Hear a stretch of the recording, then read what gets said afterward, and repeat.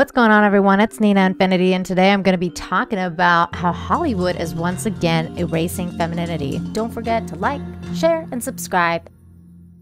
Today I saw the first trailer for Star Trek Strange New Worlds, and I am not impressed with the character designs of the show. I'm not going into how they butchered Spock, but seriously, what the frig is this?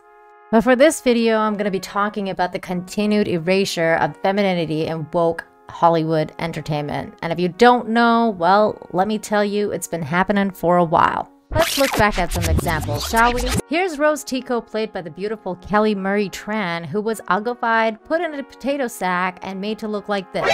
Nani? Then there's Lashana Lynch, who was made to look more masculine in the new Bond movie. Then there's Lupita Nyong'o's character in 355, which was put in a pantsuit and completely defeminized as well. And even animation is not safe. Just look at what they did to poor Teela in He-Man.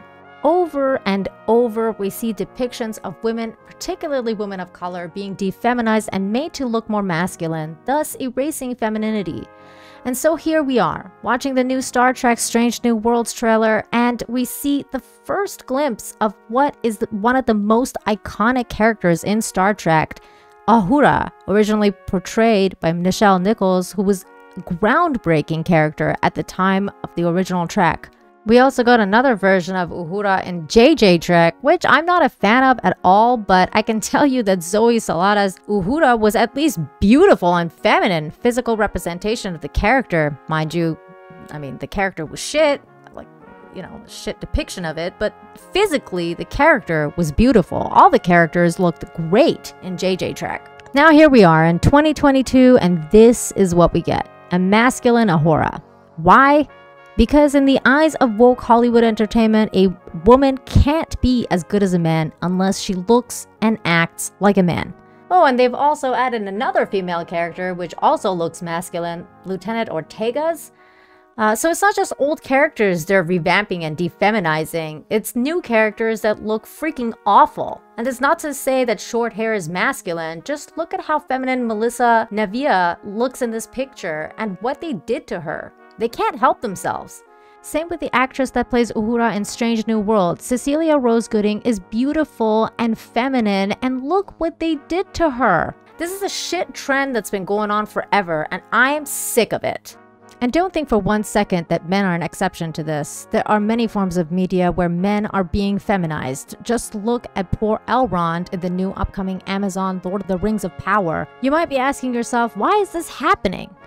I think it's because they want to blur the lines between masculine and feminine energy.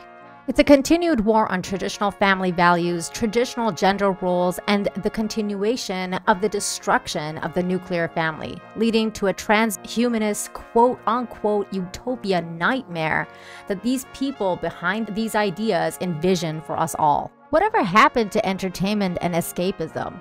What happened to just having fun and being entertained without having these gender identity bullshit ruin everything? And yes, it's in everything. Why can't we just escape through entertainment to a world where the characters look like the best versions of ourselves? Fit, strong, beautiful, and intelligent. Why can't we enjoy anything anymore? As a woman, I'm sick of seeing the complete erasure of my sexuality. It makes me angry, and I don't think it's progressive. Unless progressive means to go backwards and stop acknowledging that we are who we are and to accept ourselves for who we are, and that in essence, we are different. Men and women are different, and that's okay.